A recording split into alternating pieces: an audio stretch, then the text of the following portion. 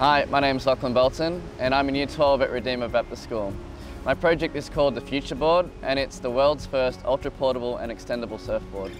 My board is basically an original surfboard, except it can be broken in two with the help of a dowel and a tightening system, and so it can be folded up into a bodyboard bag, but also I have an extendable length, and so it can be extended to a different length so it can suit different surf conditions. Every week me and my brothers travel down to Manly to have a surf, and you can imagine with 5 people in a car each having a surfboard how cramped it can get.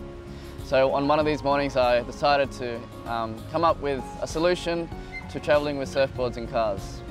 Because this was the first of its kind, there wasn't a lot of data that I could refer back to use in my research, so this forced me to do a whole lot of experimentations and prototypes to come up with the final solution that would help me solve my problem.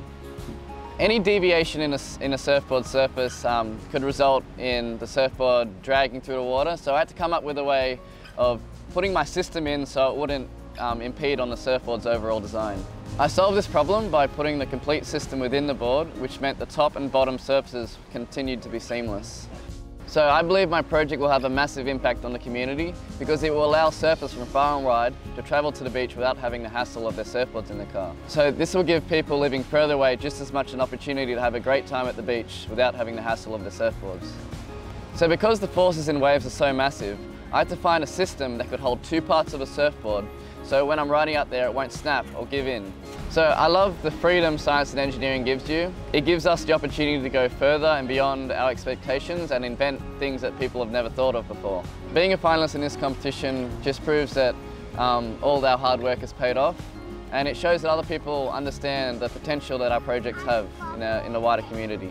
At the moment I'm in the process of stress testing my board at a NASA testing laboratory. I'm using a compression machine which will determine the strength and flexibility of my board compared to a normal fiberglass board.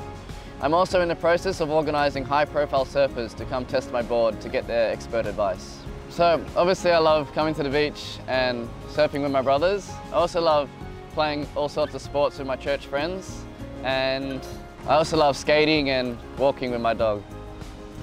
I love skateboarding because it's the same kind of skills as surfing. You have to balance and weave in and out of people, and it feels quite the same as surfing.